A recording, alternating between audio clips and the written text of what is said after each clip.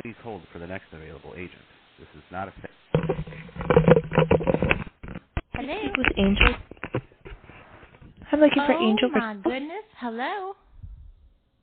I'm looking for Angel. How are you? I've been waiting forever for your call. Yes, This is I have. I'm so glad you called. My name's Caitlin. I'm calling well, with tell me a Continental little bit Finance. about what it is. And Yeah, this is in regards like to I your said, Reflex I had a friend of mine MasterCard. who swore by what you're about to tell me about, and I have just been tickled pink waiting for your call. This call may be monitored or recorded for quality assurance, and as communications and attempts to collect data and information obtained will be used for that purpose. Wait now. I'm just looking. Hold on. Are you telling me what I think you're telling me? You have a balance of $551.34. Really? You went over your available credit by $51, and you wait, have wait. a minimum due Hold on, of hold $169. on. I don't mean to be rude or interrupt you, but I just need you to wait 1 second. Say what you just said one more time so I make sure that I heard you correctly.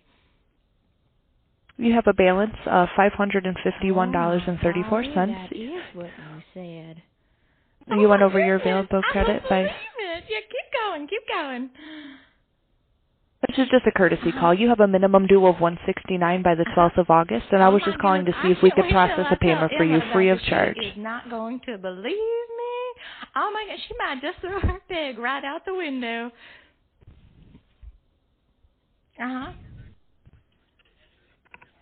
Would you like to make a Did you payment just over the phone giggle today? at what I just said?